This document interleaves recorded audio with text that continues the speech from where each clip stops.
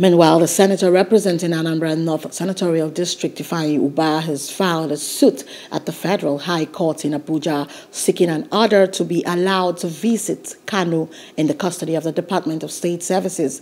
Senator Uba claims it is part of his legislative oversight function, and he wants to find out if Kanu was involved in the unrest in the southeast since his arrest. Hello. Hope you enjoyed the news. Please do subscribe to our YouTube channel and don't forget to hit the notification button so you get notified about fresh news updates.